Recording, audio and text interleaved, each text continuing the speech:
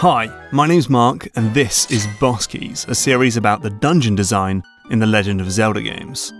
We're almost at the end of this journey, but before we finish this series, I wanted to go back to where it all began and look at the very first two Zelda games. Well, actually I didn't want to, but I got a whole bunch of requests to include these games, so here we are. If this episode sucks, it's your fault. So let's start with The Legend of Zelda. This game was made as an attempt to capture designer Shigeru Miyamoto's childhood experiences of exploring the Japanese countryside. So the game is mysterious and surprising. It begs you to simply wander off from the starting screen and explore this strange, sprawling landscape. Oh, and hopefully find 8 pieces of the Triforce and save Princess Zelda. You'll get those pieces in the dungeons. Yes, right back in the very first game, Zelda was split between the overworld and the underworld, and had you exploring a number of underground mazes where you'd fight a boss and get a new piece of the Triforce. And these labyrinths absolutely established a lot of the ideas that would go on to define a Zelda dungeon in future games. Every one of these mazes has a boss, an item, a map, a compass, and a bunch of small keys and locks. And while almost every room is a tricky combat challenge, the real goal is just finding your way to the exit. You'll notice that the rooms are not laid out in a linear fashion, but are interconnected and littered with locked doors and obstacles, which means you'll need to be careful to not get lost, and must go on the hunt for things like keys and items. Unfortunately, pretty much everything Zelda I established in terms of dungeons was quite unrefined, and most of this stuff would get rethought and fixed up in later games. Take the keys. Every Zelda game has small keys. They can be used on any normal door, but they disappear as soon as you use one. In a typical Zelda game, these keys are restricted to the dungeon where you find them, but that's not true in Zelda I, where a key can be used in any door in the entire game. And predictably, this leads to all kinds of messy situations. It most often means that you have more keys than you need. There are several dungeons with excess keys and plenty of locked doors that you never need to unlock because they contain optional items like the compass or a hint. So that means you might saunter into a dungeon with a handful of keys already in your pocket, making the dungeon a bit of a cakewalk. That's not ideal, but it's much better than walking into a dungeon and finding yourself with not enough keys, which can happen if you unlock every door you come across or don't explore every dungeon thoroughly. And there are dungeons where there aren't enough keys in the dungeon itself to open all the doors. Take level 6. If you walk into the dungeon with no keys, you'll immediately pick up one key and be faced with 2 locked doors. The one on the right merely leads to a hint room, and then, well, you're screwed. It's either back to an earlier dungeon to hunt down a key, or you can buy one from the shop, which feels like a bit of a messy fix, and these keys are super expensive, which sucks when rupees are quite hard to come by. Ultimately, Zelda dungeons just work best as self-contained spaces, so the change to restrict a small key to the dungeon where you found it was a good decision. Here's something else that later Zelda games fixed. In Zelda I, many dungeons let you finish the level without ever picking up the key item. In level 1, it's really easy to just completely miss the bow and arrow, and you might not even realize you did until level 6, where you need the arrows to kill this spider boss. Now, the solution to this problem can be found in the game itself. In another dungeon, the 4th one, you can't get to the boss room because of this water, so you need to find the step ladder elsewhere in the dungeon to advance. It's a simple solution to ensure that everyone who finished level 4 has found the stepladder, but this still wasn't fully implemented even in A Link to the Past, where you can finish the Tower of Hera without picking up the Moon Pearl. It wasn't until Link's Awakening that Nintendo established that you'd need to get the dungeon item to reach the boss room.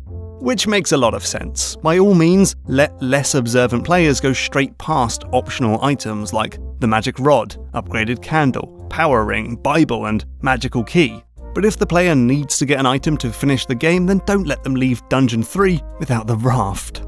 This brings us onto bombs, and this is where things start getting really messy. One complaint that's often levelled at Zelda 1 is that you need to burn every bush and bomb every wall. Unlike later Zelda games where you can clearly see which walls can be blown up, in Zelda 1, destructible walls just look like normal walls. And yes, it's true that pretty much every screen on the overworld hides some kind of secret room, but there's only one bush you have to burn, the entrance to Dungeon 8, and only one wall you have to blow up, the entrance to Dungeon 9, and they are both hinted at. Everything else, though, is optional. You do want the goodies because things like heart containers and extra rupees are tremendously helpful, but they're not critical. In the dungeons though, it's a different story. So in the first 4 dungeons, there are walls you can blow up to make shortcuts, bypass locked doors, and even discover secret rooms like this hidden stash of rupees. That's cool, but again, they're optional. But in later dungeons, you have to blow up random walls just to get to the boss, and this can be a maddening experience of wasting bombs and grinding for extra ones and basically having to draw out a map just to mark down which walls you have and have not tried to blow up. Now okay, let me give Nintendo a small bit of credit. In the 5th dungeon, you get locked in this room. You get given some bombs, and you can see from the map, if you've picked it up, that there's a room to your left. So the only way to advance is to figure out that you need to blow a hole in the left wall. This is basically your tutorial, a way for Nintendo to say, hey, from now on, you might have to blow up walls just to get through the dungeon. So at least you are warned. But it's not much of a consolation, really. In Dungeon 7, you need to blow holes in 4 different walls to get to the boss, and the first room you blow your way into isn't even shown on the map, it's just a hole. This is a tremendously bad bit of design if you ask me, and couple this with Zelda 1's clumsy puzzle design, and I'm using like 19 pairs of quotes around puzzle, where you have to push one random block in the room but only after all the enemies are dead, and you've got a recipe for a dungeon that goes beyond challenging to just unfair and silly. Look, I'll defend the overworld design of Zelda 1 forever, but some of these later dungeons just suck. I can appreciate this game for laying the groundwork for how dungeons would work in the Zelda series, but I'm glad to see that Nintendo changed and fixed pretty much everything about them in later games. Right, Zelda 2. Zelda 2 is a weird game. It's now a side-scrolling platformer, with a dedicated jump button no less, except when you're on the top-down overworld, which has random battles like Final Fantasy. It's got intensely precise sword-fighting combat and magic spells, there's experience points and leveling, which inevitably means grinding, and it's punishingly difficult, just brutally hard. But while pretty much everything it did would be forgotten by later games, it's not totally unrecognizable as a Zelda game. In fact, the move towards a more linear structure and the inclusion of small quests you must complete between dungeons would filter into future games. And the dungeons are still non-linear, interconnected, and have series staples like a boss, small keys and locked doors, and a key item. No map or compass though. So if we look at the first dungeon, Parappa Palace, we can see that the path to the boss room and the path to the key item, a candle, are locked behind various doors, and so we'll need to explore other rooms to find keys. Annoyingly, Zelda 2 has a habit of putting keys off at the end of a long hallway, and then once you get it, you just have to walk all the way back. This is the worst kind of backtracking, and would later be solved by loops in the level design. Now, Zelda 2 did try to fix a few issues from Zelda 1. Each dungeon now has the right number of keys and locks, which means dungeons are now self-contained sections with no intention for you to carry keys from one dungeon to the next. Hey, I could even make graphs for these dungeons if I wanted to, and they'd almost look like normal Zelda dungeons. Zelda 1, on the other hand, is like, what is going on? But you can still use keys in different dungeons, so if you start sequence breaking, you could potentially screw things up. Maybe, I don't know, either way it's still a half step towards the proper solution. Also, you can still leave the dungeon without the item in most cases. Only one dungeon, the second one, puts an obstacle in your way that forces you to get the item before facing the boss. But at least the dungeon turns to ruins on the overworld if you have both found the item and killed the boss, so you won't backtrack into old areas unnecessarily. Again, it's a half step. Also, Zelda 2 still lets you go into dungeons without the necessary gear.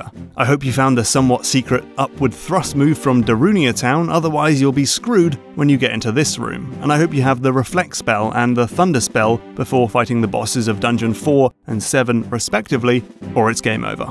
Finally, the game has no bombs at all, so you don't have to worry about that, but there's still a secret wall you have to walk through because why not, eh? Really though, the dungeons in Zelda 2 are not all that difficult to navigate. They're mostly quite small, and the only thing you have to worry about is keys and locks. There are basically no other puzzles or obstacles, and as soon as the dungeons get much bigger, you unlock a magic key, which means you don't even have to look for keys in the last 2 dungeons. You may lose your bearings simply because everything looks so damn similar, Zelda 1 had that problem too, but as long as you keep a quick map of the dungeon, mental or otherwise, I think you'll be fine. But it's the demanding combat, the invisible pits, getting knocked back into lava, going into pointless dead ends and so on that will truly challenge you, and if you die too many times you've got to go all the way back to the very first screen because screw you.